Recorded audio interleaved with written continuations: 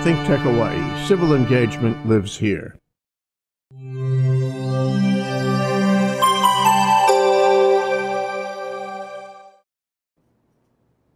Aloha and welcome to this week's edition of Business in Hawaii. I'm Dailyn Yanagida. We are broadcasting live from the ThinkTech studios in the Pioneer Plaza in downtown Honolulu. And if you want to tune in live, we are at www.thinktechhawaii.com. And if you want to subscribe to our programs or get onto the mailing list, please go to thinktechhawaii.com and sign up. The theme of Business in Hawaii is to bring you stories of businesses and people and their successes and how they overcame their challenges. Our guests share with us the journey that they've been on. It's my pleasure today to welcome John Lambert into the ThinkTech studios today. John is the general manager of Vivio Media. So welcome to the show, John, and thanks for joining us. Thank you, Dailyn. Good to be here. Let's start with congratulations. Congratulations on winning Hawaii's Best Places to Work this year in your category. So tell me what makes Vivio Media one of the best places to work. Well, thank you for that. Yeah, it was a real honor to be recognized this year at that level. So we're very happy about it. And really, I think the reason that our employees voted in that way, it's really more about them than it is about anything else. The esprit de corps, if you will, of the team is what we really rally around. I mean, as far as the company goes, the products are great, the benefits are very good, and what we do for clients is really sacred. But I think the true underpinning of what makes our environment a great place to be is really the camaraderie and the internal support that we all have for each other as a sort of small internal community here in Hawaii. In my line of business, in the HR business, it's always exciting to hear about what makes employees so jazzed about the organizations they work for. So that's awesome. Congratulations again. Thank you. Why don't you start by telling me about Vivio Media and who you are? Sure. So we are a full-service marketing company. We're really, at this point, a marketing technology company. And if you look back at our lineage, we actually have been around for over 100 years in total. Most of that time, our company was primarily engaged in the yellow page advertising business, so really print media. Recently, in the past, say, decade and a half or so, we've really expanded our solution set, and we have been very proactive and aggressive in the online world. And now we are actually doing more business in the digital space than we are in the print world. But we still do both here locally in the state. So tell me about, in general, the online marketing boom in Hawaii. I mean, what is that like, and what is it experiencing? Yeah, sure. And I think, you know, there's really still a lot of not only opportunity, but also confusion and hesitation in our local market as it relates to how to sort of take the leap into the next generation of marketing, how to represent your business online. Many companies have really come to the point now where they recognize the sort of the base case importance of doing that, but don't know where to begin, where to start, because it can be very confusing. And it can have so many different facets to it. To be able to understand it on your own, it's a very daunting task. So we're in like a really pivotal time, I feel, in the evolution of the business space here in Hawaii, where a lot of our clients and a lot of the small businesses in the state still have one foot in the old world, but are trying to plant that foot in the new world as well and figure out how to best you know, attract leads, reach out to their buying public, attract new business, and keep their current customers. There are more options now to do that than really ever before in the history of what we do. So that brings with it some great opportunity, but also some great challenge, because the question becomes, well, how do I navigate that space? To navigate it on your own would take so much time in terms of learning and research, and by the time you learned it all, it would probably be outdated anyway. So the call to have a good partner that really is invested in keeping at the front head of that stuff is very important. So that's what we do, and that's really what we pride ourselves on. So you mentioned that Vivio has been around for some time. I do know that the organization, and you've been with them for a very long time as well, and they've gone through a journey. So, and I don't think that a lot of people know that you connect up with, from Verizon, Yellow Pages, to even some of the regulated type businesses in Hawaii. So can you tell me about that? Yeah, sure. So because our lineage is in the print yellow page business, we've been around obviously a long time here. Also, we've been through a lot of change in terms of ownership, operating philosophy, and also in terms of product mix and what we bring to market. So in the time that I've been here, and I've been at the company about 14 years now, hard to believe, but who's counting, right? Right. We've been through a number of different acquisitions, all private equity based. And what that has done for us, it's really allowed us to be more agile and more aggressive in terms of how we go to market and how we're servicing our clients and do that more effectively over time. So I'm really thankful for that. Being from the sort of telco partner environment to now being really a digital company primarily has really come with it a lot of change in terms of how flexible and how agile and fast moving we can be as it relates to delivery and distribution of delivery of products to the base that we serve, and also it has implications into what we're going to be doing next as well. So when I was learning about Vivial and what you folks do, I was learning that there's a portion of your business that comes off of the regulated communications industry. Tell me about the connection with the PUC and where is that relationship? How does that work? The way that works is on the print side of our business, the production and distribution of the phone company's directory is PUC regulated. So there are certain guidelines that must be followed. So we still are very mindful of that. And for the print side of our business, we have to abide by the PUC regulations for distribution. Oh, wow. Okay, so with so many different choices in the world of online marketing solutions, tell me how Vivial is different. What sets you apart? Yeah, that's a great question. And I think that really, you've kind of hit the core of the problem for many of our clients. If you're a small and medium-sized business, or if you're starting a new business, a lot of our clients tell us that they're really trying to navigate this landscape of confusion. They don't know necessarily where to begin, and even if they do, the next sets of questions that come after that is, okay, well, what of all of the things that I can do online to promote my business, what are the few things that I must do? Because you can't do it all. You can't be everywhere. And of the things that you must do, well, how do you get those done, and how do they work together? So that's what really sets us apart as a company. Is we invest a lot of resources in really analyzing and investigating the preponderance of what's out there and trying to figure out, okay, based on really what works, based on consumer usage behavior and how people are consuming information and trying to find products and services, what are the things that are most impactful, most relevant, and are going to produce the best return on investment for the local client based on what they need. After that, we sort of survey the landscape of opportunity of who's out there doing it really well, and then partner with good vendors, which we've done very successfully for a couple of years. And then the next stage to that planned evolution, and more recently what we've been involved in, is starting to acquire our own strategic digital assets so that we actually own the solutions that we're putting in front of our clients and bringing to market.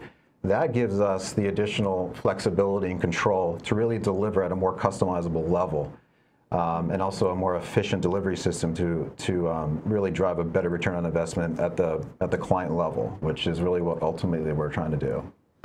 So speaking of those clients, what kind of clients in Hawaii come to you? Yeah, really anybody. It's anything from a one-person operation to a large bank.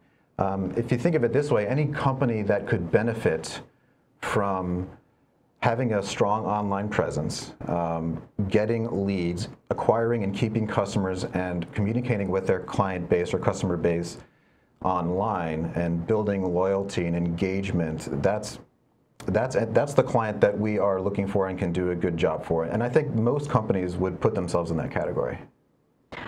What kind of challenges do you find your clients are bringing to you? I mean, what are their what challenges do they face in trying to enter into this online market? One of them is confusion. There's really too many options, I would say, out there. So how do you cut through the clutter, and who do you trust in order to do that for you and advise you appropriately based on what you need? What a client is really concerned most about is, if they're going to take the leap to hire a vendor to do something important for them, does that vendor really get them? Do they understand not just what the vendor does, but do they understand the direction of that client and the intentions and the goals and the wills of that person?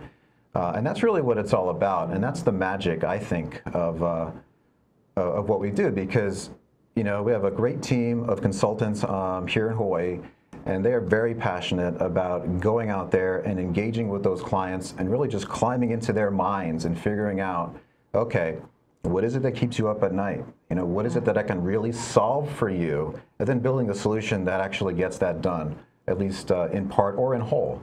So that's the magic of it, I would say. So it sounds like you build some very personal relationships with your clients so that you can understand what their needs really are and how to really express who they are to their audience. Yeah, absolutely, because ultimately, we're all about this community. Our branch here in Hawaii is about 40 people. All we worry about is Hawaii. Our clients are on Oahu and on Maui, Kauai, Big Island, and that's really all. And that's a great luxury because we can really get intimately involved with figuring out the current state of those clients and figuring out where they want to go, and then really playing a hand and allowing them to get to their personal promised land, whatever that is. Because sometimes that's more revenue, sometimes that's more volume, sometimes that's taking their business in a whole new direction. Whatever it is, the point is, and the magic happens, and there's really a sanctity there where you are able to engage with your client at that level and figure out, okay, if I can do A, B, and C for this client, then we've really won here. That's what we're really about. What about some of your success stories? You want to share some of that? Oh gosh, there's not to boast, but there's so many. There are many clients that I could reference that have increased followership, engagement, Google rankings, profitability, market share. There are a lot of examples. I wouldn't want to slight any one particular client by mentioning another. But yeah, there's a few that come to mind if you want me to get kind of specific. I would love that. One that comes to mind actually is a place that maybe you've eaten at, Eggs and Things. They have a number of locations. Yes. Have you been to the Waikiki one or the... And they've sort of rebranded, right? Yes. So we played a hand in that. So they engage with us on a number of different levels.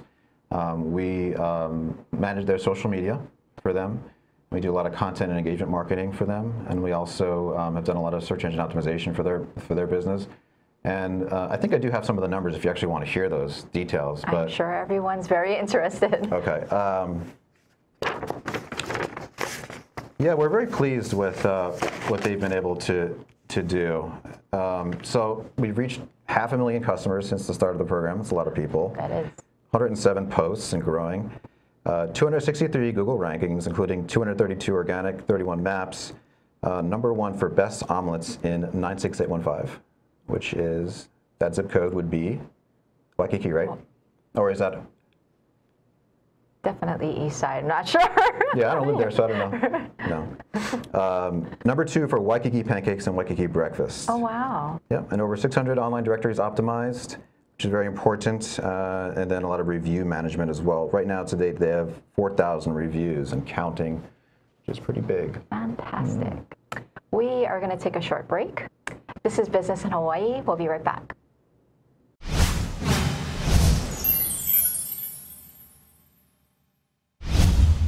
I just walked by and I said, "What's happening, guys?" And they told me they were making music.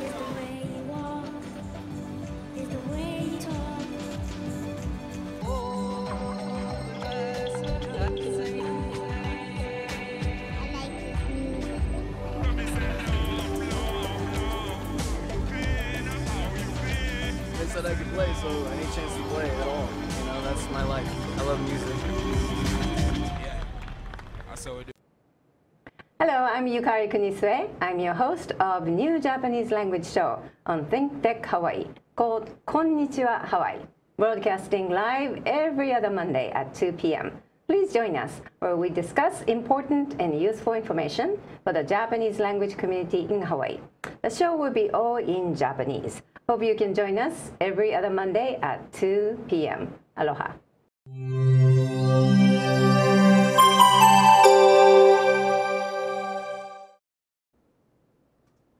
Hi, welcome back. This is Business in Hawaii, and today we are talking with John Lambert, the General Business Director at Vivio Media, and we are going to talk about how Vivio Media and what you do provides tools to local businesses. Yeah, sure. So, I mean, as an example, if somebody were to come to us really from the ground floor and say, hey, I don't know where to begin, and I've not really done anything yet. So that's sort of a blank canvas of opportunity for us. So the first thing that I think a business really needs is a website. That's the foundation. Surprisingly, there are many businesses out there here in Hawaii that are still operating without one. So there's a lot of opportunity even there still. I mean, many businesses already have one, but many do not. The next step to that is optimizing that business's website and their online presence in order for them to be found on Google and other search engines. Google really is the holy grail of commerce. And if you're not found there, you are missing out on just huge amounts of potential in your market because everything happens on Google. I mean, you yourself, I'm sure, use Google all the time to find things, and maybe you've Get places and it is certainly the 800-pound gorilla in terms of information delivery. So that is a huge part of what we do, is to make sure that if somebody is Googling that business's product or service in that location, that they get found. Virtually nobody goes to the second page of Google. So either you're on the first page or you're almost not even there. So getting to the first page is a giant priority for our clients and for us. So there's a number of ways in which we do that. If you're familiar with the layout of a search results page, for example, a lot of the listings that are on that first page are what's called organic. So you cannot pay to be there. You can invest in solutions that help you get there, but you can't directly pay search engines to appear. Then there are also ads that appear on that page in a variety of locations, and those are sort of the pay-to-play portions of the search engine.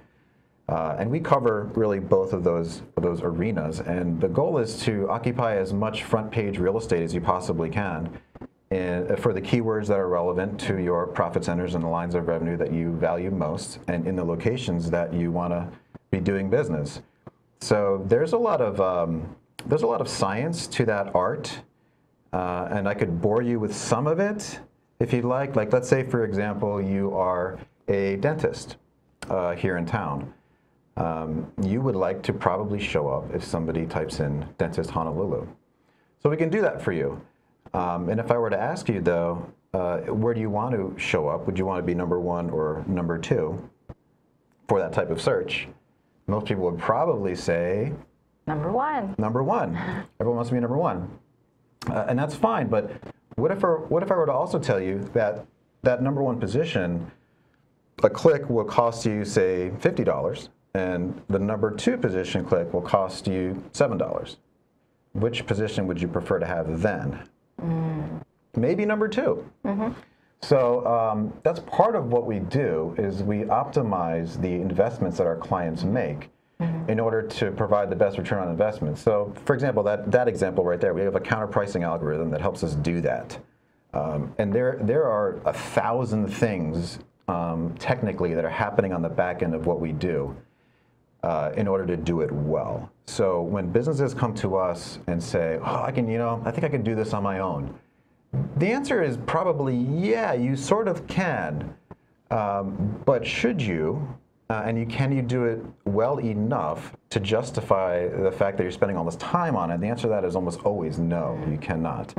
Because the way that we've built the infrastructure that we now operate on, and the way that we help clients in this way, it's a combination of a lot of technology, a lot of software that is venture funded, it's cost millions of dollars, and then a team of really great people to make it run well.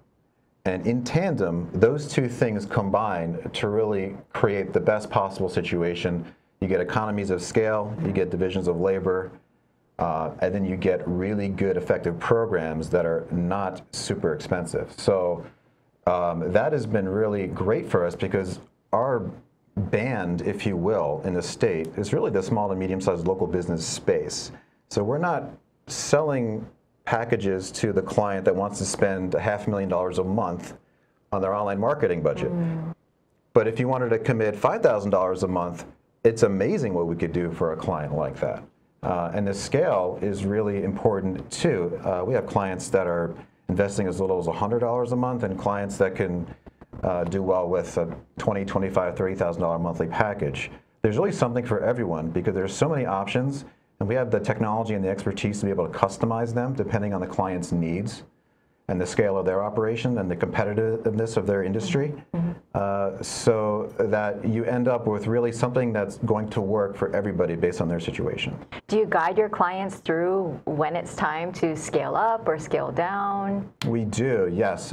In fact, one of the other great luxuries that we have as a branch operation here in Hawaii is we have a fantastic team of account coordinators who actually do a lot of the heavy lifting in terms of implementation and client education and then optimization over time. So a consultant will go out, build a program, gain a commitment, but then that is taken by that team of account coordinators. And what they do is they hold the client's hands and they make sure that everything that has to happen for the program to launch well happens.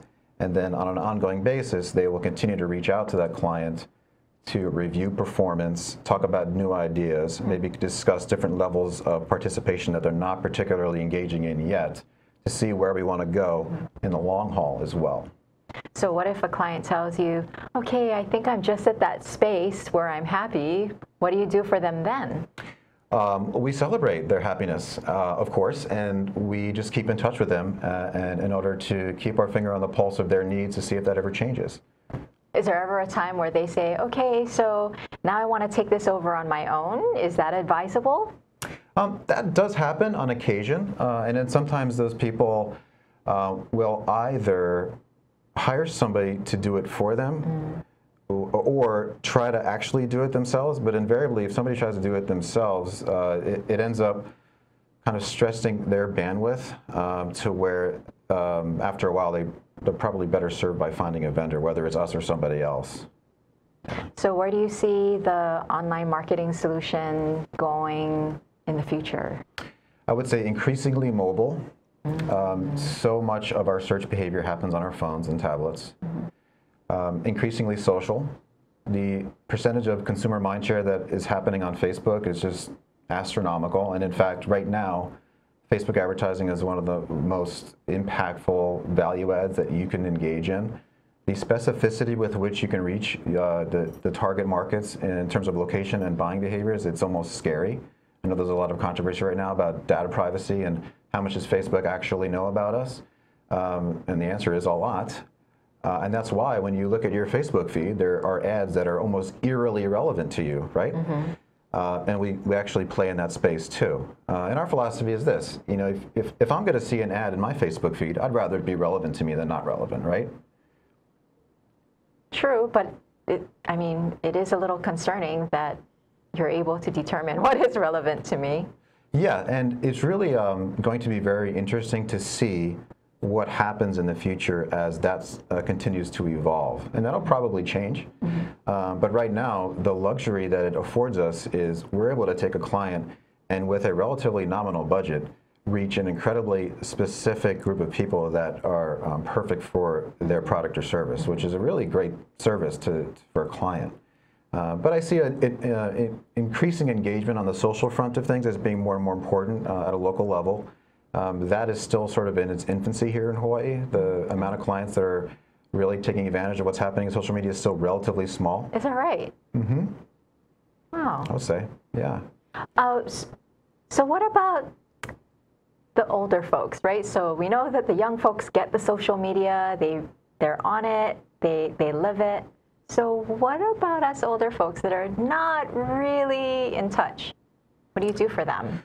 They're business owners and they need to take the leap into the next generation, but what do you tell them to get comfortable with that? Yeah, that's a great question. The best thing that we can do for somebody who is not native to the technology that is so important now is to really explain it in the simplest of terms that don't overwhelm or confuse that client. And our goal in that situation is really just to build the trust and win that trust from that client, and allow us to sort of take the burden of that off of their shoulders, and then do it for them without having them to really get too involved, because many of them just simply don't have the interest to get involved too heavily with it.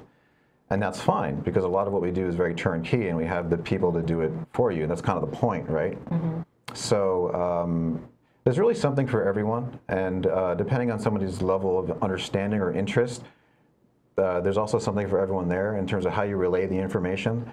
So we do have actually many clients who have no interest in learning the digital landscape, and we just simply do it all for them.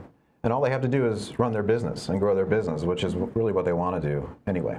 And I can imagine that's where you really do come in as that value for those who really just want to focus on their core business and their core functions and leave it to the professionals to run with it.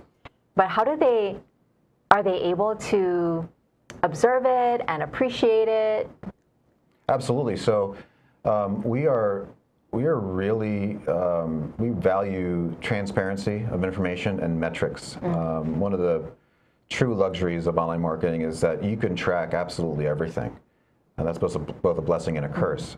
So over time, we've developed infrastructure and built SaaS platforms that allow us to track very specifically all of the indices of measure that really matter to that client, and put it all into one dashboard that they can go to and view anytime they want to really fully engage with the performance of that program to see how it's working for them.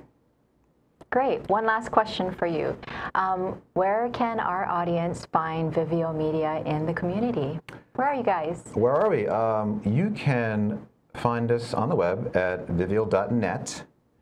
You could also visit us at 711 Kapiolani Boulevard, Suite 500. We love visitors. You can also call us at our local office at 808-593-8300. Awesome. Thanks so much for joining us. It was a lot of fun. Probably a space that I don't know a lot about, but I appreciate your time, and thanks for sharing with us. You can join us here every week on Thursdays at 2 o'clock. It's been great having John and his expertise. I want to thank the great production staff here in the studio, and we look forward to seeing you again next week. Thank you, Dailyn, for having me on the show.